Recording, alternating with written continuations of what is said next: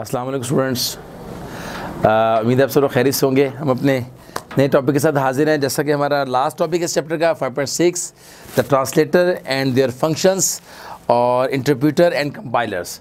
जैसा कि हम लास्ट टॉपिक में पढ़ चुके हैं कि ऑपरेटिंग सिस्टम जो है वो हमें हेल्प आउट करता है प्रोग्राम्स को यूज़र के दरमियान और एप्लीकेशन सॉफ्टवेयर्स के दरमियान और हार्डवेयर के कम्युनिकेशन के ज़रिए से हमारे दोनों के साथ आपस में रब्ता करवाता है। अब हम पढ़ रहे हैं कि प्रोग्रामर जो के काम करते हैं डिफरेंट लैंग्वेजेस के अंदर, तो उनके काम को आसान करना, उनकी लैंग्वेजेस को कन्वर्ट करना। लाइक उन्होंने अगर काम किया है बाइनरी नंबर के अंदर, जो कि बड़ा मुश्किल काम था, पहले बाइनरी नंबर में सारी कोडिंग की जाती थी और उसी में उसके एरर निकाले जाते थे। अब चूँकि हमारे सारे के सारे काम जो है वो हाई लेवल लैंग्वेज में लिखे जाते हैं, जो कि बड़ी आसानी से समझता है। सिर्फ उसके अंदर एक कंपाइलर होता है, इंटरप्रीटर, जो कि उसको चलाता है स्टेप बाय स्टेप इंटरप्रीटर करके स्टेप्स को एक लाइन फिर दूसरी लाइन फिर तीसरी चलाकर उसके स्टेप्स को प्रॉब्लम को सॉल्व करके उनकी गलतियों को निकाल के उसको इंटरप्रीट करता है और ईजी कर देता है उसको, है जी। और सोर्स कोड को कन्वर्ट कर देता है मशीन कोड के अंदर ताकि उसको समझ आ जाए। मशीन कोड उसको दोबारा से सोर्स कोड में हमारे पास वापस लेकर आता है। तो इंटरप्रीटर और फिर कंपाइलर उसको चलाता है, उस रंग को उसको एग्जीक्यूट करता है और एग्जीक्यूट करके हमें सामने लेकर आता है। तो इंटरप्रीट जो कि स्टेप बाय स्टेप काम करता है और कंपाइलर जो कि इकट्ठा काम करता है, इन दोनों को हम समझेंगे आज। आपने 9 में भी पढ़ा होगा, 10 में भी पढ़ा होगा। अब हम इंटरप्रीटर और कंपाइलर को अब हम बाकायदा इस ऑपरेटिंग सिस्टम के लिहाज से कह लें या ट्रांसलेटर के लिहाज से, और यानी इसका कंप्यूटर के अंदर जिसका फंक्शन है इंटरप्रीटर और कंपाइलर कैसे काम करते हैं प्रोग्रामिंग के अंदर, हम उसको पढ़ते हैं। मैं थोड़ा सा रीड कर देता हूँ। In the early days of computer the programmes had to be written in machine code. पहले जितने प्रोग्राम थे मशीन कोड में लिखे जाते थे। और मशीन कोड क्या था? वो थी इंस्ट्रक्शन थी, क्या थी? बाइनरी नंबर की इंस्ट्रक्शन थी, सेट ऑफ बाइनरी नंबर्स थे वो जी। The machine code instruction are the instruction provide as instruction set of the machine and these codes are represented by binary pattern. To right a programme, programmer had to right the instruction in binary, जैसे अभी बताया आपको। This was a complex task. Binary number में programming करना बहुत मुश्किल काम है। 01000101 में प्रोग्राम लिखना कितना, आप छोटा सा प्रोग्राम बनाने के लिए भी कितना लंबा कोड लिखना पड़ता था और बहुत टाइम लगता था। It was very difficult to produce correct programme. और प्रोग्राम आपने बना भी लिया, उसका अगर बनाने का उसकी गलतियां चेक करनी है, डीबग करने के लिए कितना लंबा आपको कोड लिखना पड़ता था। और उसमें एरर आ जाते थे, उस एरर को सॉल्व करना और एरर को डीबग को निकालना, वो भी एक लंबा प्रोसेस था। Programme that produce the binary instruction for a given assembly language is called assembler. जो कि बाइनरी कोड के असेंबली लैंग्वेज के अंदर मसाइल को हल करता है उसे हम असम्बलर कहते हैं। क्या दोबारा पढ़ता हूँ? Programme that produce the binary instruction, जो कि बाइनरी इंस्ट्रक्शन को पैदा करता है फॉर हमारे असेंबली लैंग्वेज के अंदर, उसको कहते हैं assembler. Each assembly instruction map a single machine instruction. Her assembly instruction जो है वो एक सिंगल मशीन इंस्ट्रक्शन को क्या करती है? इस सब को पैदा करती है। So it is very easy to translate program written in the assembly language to machine code. Writing programs in assembly language is very easy, but still ये अब हमने assembly language बनाई ताकि हमारा काम पहला तो बाइनरी से assembly की तरफ आए। assembly language में प्रोग्राम लिखना शुरू किया जो कि उससे बाइनरी से थोड़ा बेहतर था, आसान था।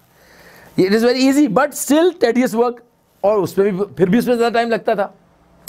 हम बाइनरी नंबर से हम कोडिंग शुरू हुई जो कि बहुत मुश्किल थी, फिर असेंबली लैंग्वेज की बनाई गई ताकि उसका हमको आसान किया गया। अब अगला स्टेप आया कि ये भी मुश्किल है हमारे लिए। अब नेक्स्ट स्टेप की तरफ, each the programme that translate A high language program into machine language is called compiler. अब हमने बनाया कंपाइलर, जो कि हमारी हाई लैंग्वेज जो हम लिख रहे हैं, जो हमारी लैंग्वेज, जैसे कि हमारा कबूल, जैसे कि मिसाल आप ले लीजिए फोर्ट्रान है, कबूल है, सी है, प्लस प्लस है और बेसिक, सारे के सारे हाई लेवल लैंग्वेज में लिखी जाती हैं।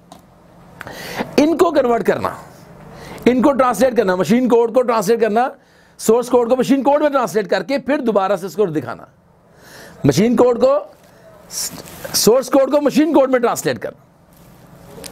वहां से programme has been translated into machine code. अब ये मशीन कोड में ट्रांसलेट करवा दिया। किसने करवाया? इस कंपाइलर ने करवाया। It can be loaded into memory में इसको स्टोर करवाया और फिर इसको चला के दिखाया। The high level language version of the programme is usually called source code. जो हाई लेवल जो हम लिखते हैं इसको मैंने क्या बोला है? Source code.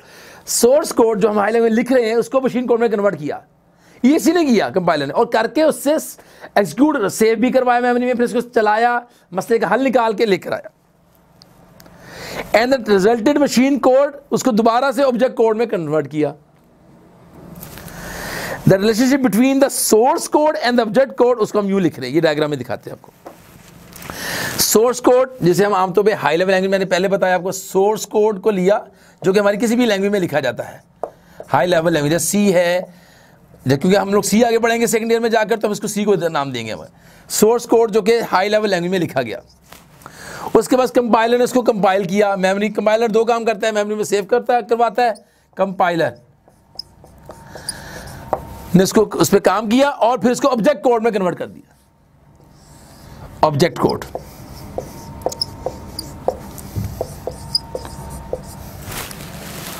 जिसे हम मशीन लैंग्वेज में ऑब्जेक्ट कोड में इसको कन्वर्ट करते हैं। तो ये था जी, इस तरह से वो काम कर रहा है सोर्स कोड में, कंपाइलर के जैसे ऑब्जेक्ट कोड में से कन्वर्ट करता है, जिसे आमतौर पे मशीन लैंग्वेज भी कहते हैं। मशीन लैंग्वेज भी कहते हैं जी। ए more appropriate definition of the compiler, ये इसकी डेफिनेशन थी। और एक और डेफिनेशन बता रहा है, that is program that takes as input, high level language को एक इनपुट के तौर पर लेता है और जनरेट करता है ऑब्जेक्ट कोड। ये भी एक छोटी सी उसकी डेफिनेशन समझ लीजिए आप। दिस ऑब्जेक्ट प्रोग्राम मे और may not be absolute machine code, जो कि मुकम्मल एक मशीन कोड नहीं होता। Another useful translator is a interpreter भी होता है। ये इसका थोड़ा सा फर्क है कि इंटरप्रीटर स्टेप बाय स्टेप काम करता है। मैं उसको पढ़ लेता हूं। Interpreter takes input high level language program and perform the following. क्या काम करता है? पहला क्या करता है? रिपीट, उसको बार बार पढ़ता है, रिपीटेडली रीड द इंस्ट्रक्शन, उसको बार बार पढ़ता है। वन एट ए टाइम, एक एक लाइन को पढ़ता चला जाता है और इसको ट्रांसलेट करता जाता है। एक एक लाइन को ट्रांसलेट पढ़ रहा है और मशीन कोड में कन्वर्ट कर रहा है। फिर और if then execution the instruction, फिर उसको चलाता है। एक को पढ़ा, उसको क्या किया जी? ट्रांसलेट किया और फिर उसको चलाया। One difference between the compiler और इंटरप्रेटर में क्या खासा फर्क है? That A compiler convert each instruction one but ना इंटरप्रेटर में translate an instruction several time. Compiler एक दफा सारा काम कर देता है और इंटरप्रेटर बार बार एक काम को करता है, लाइन बाय लाइन करता रहता है। क्योंकि जब भी करेगा पूरा काम करे, जब भी करेगा हर एक लाइन, फिर दूसरी लाइन को पूरा, पहली दूसरी लाइन को मिला के चलाएगा, फिर तीसरी लाइन, तो बार बार एक काम करता है। Clearly if an instruction has some error, interpreter can easily, तो एक ही लाइन से एरर को पकड़ना आसान है या पूरे प्रोग्राम को चला के एरर को पकड़ना आसान है? ऑफ कोर्स एक लाइन को चलाएंगे एरर उसमें पकड़ा जाएगा, हर लाइन का एरर साथ साथ पकड़ा जा रहा है। Also an interpreted program run slow, ये हाँ ये मसला है, ये स्लो चलेगा क्योंकि आप काम कर रहे हैं, स्लोली कर रहे हैं, लाइन बाय लाइन कर रहे हैं। और as once a program is compiled, it does not need any further translation. फिर उसको ट्रांसलेशन की जरूरत नहीं है, वो प्रोग्राम हमने स्टेप बाय स्टेप पहले चला लिया है। But the original program has to be translated every time it is executed by an interpreter, कि अब मुकम्मल प्रोग्राम को हर दफ़ा चलना पड़ता है। And some instruction will be translated several times. एक ही बात बार बार, क्योंकि हम माइक की लाइन चला रहे हैं, हर बार हम दूसरी लाइन को भी पहले को चलाते हैं, फिर तीसरी और पहली दूसरी को चला रहे हैं, फिर पहली दूसरी तीसरी को फिर चला रहे हैं, फिर पहली दूसरी तीसरी चौथी पांचवी को चला, तो 5 दफ़ा हमारा एक काम होता है, इससे स्लो हो जाता है। तो ये इंटरप्रेटर का और कंपाइलर में फ़र्क था। ये हमारा अहम टॉपिक था, बहुत अहम टॉपिक है और ये एग्जाम के लिहाज से बहुत ऊपर। और आज हमारा लास्ट टॉपिक भी था एग्जाम बोर्ड का, चैप्टर का। तो उम्मीद है आपको समझ आया होगा। इंशाल्लाह नेक्स्ट जो है एक्सरसाइज करेंगे और फिर नेक्स्ट चैप्टर की तरफ चलेंगे। तब तक के लिए आपकी इजाज़त, बहुत शुक्रिया। अस्सलाम वालेकुम।